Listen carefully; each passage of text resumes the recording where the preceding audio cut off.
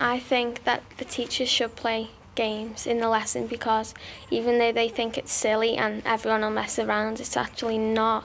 It helps you remember more things for that lesson, and it's better, and it keeps you more occupied than sitting down writing stuff all the time in lessons. At the end, you normally just want to fall asleep, but when he brings the games, it's just you just dead happy. Teachers who don't do it, they should do, because you can't learn properly with boring teachers that go on all the time. But with Mr. Smith, it's dead wowing your face, and teachers should always be like that, I think.